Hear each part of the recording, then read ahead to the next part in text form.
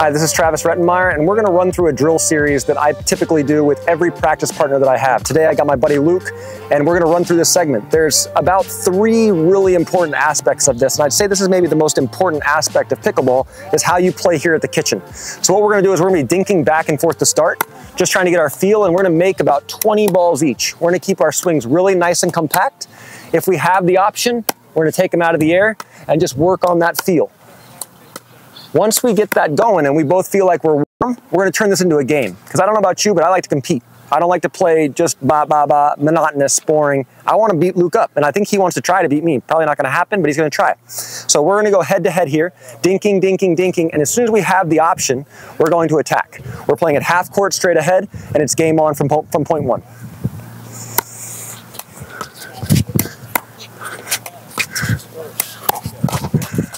Okay, so I got Luke there, right? He probably should be guarding backhand. But the great thing about this game is we get to work on everything from the kitchen line. We're going to be attacking off the bounce. We're going to attack out of the air. We'll be hitting resets for defense. And we're going to work on a couple specific things with Luke here, and hopefully he improves. So back to it now. Game on. Okay, we'll start from 0-0. I'll give you another shot.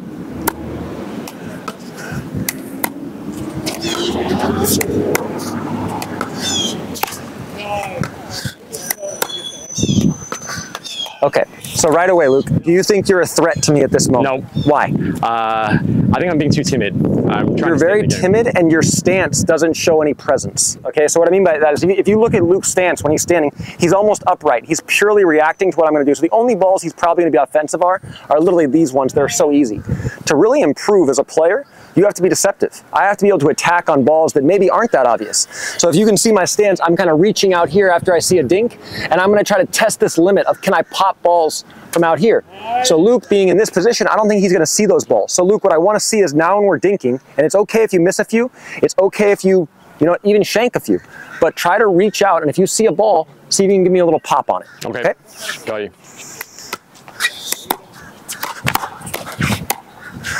Good. There, that's beautiful. That was much better. Reach, reach, reach. Good. Okay, but right away, even not only can you reach the ball more, but your mentality shifts. Instead of coming up to the line to dink, and this is what I always reference, a lot of people come up to this line just to dink. You come up here to attack, okay? Yes, of course, we're going to dink, but my first option is to try to get a ball around net height, and by putting Luke in this position, his brain instantly shifts from I'm being defensive to I'm looking to be offensive, and therefore he was taking 3 or 4 dinks that he probably would have let bounce, and now he's taking them out of the air and popping me, okay? Back to it.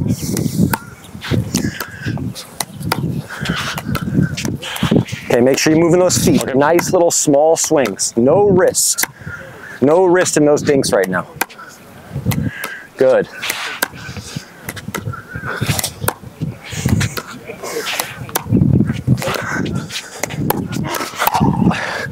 Got him. Nice. Thank God I got this trusty Engage paddle with more bite. Thing just dropped. Okay, let's try a few more. Right, so very little wrist on those swings. Swing is about 6 inches long to be super consistent. Paddle should always be in your peripherals.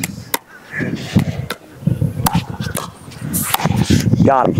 Okay, so the 3 things I'm really looking for from Luke here, which he's seeming to do a better job with, is reach to attack. For me, that's 1. Be a consistent dinker, which means we're not using a lot of wrist, but just being very stable. The paddle face isn't altering. We're being very simple here in our technique. And then last but not least, can he play defense? Can he reset? Can he take a few dinks out of the air? Okay, let's see that. Good, test that limit, test that limit. There you go, test that limit. Test it. Good. Beautiful. And you notice I got to work on a little reset there. So again, every aspect of this. Okay, let's try one more here down the line.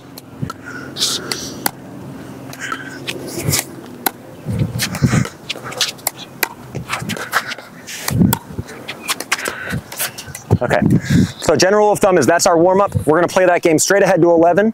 As soon as I smoke Luke, 11-1, 11-0, something like that, we're going to go cross-court to the backhand, okay? And then we're going to shift.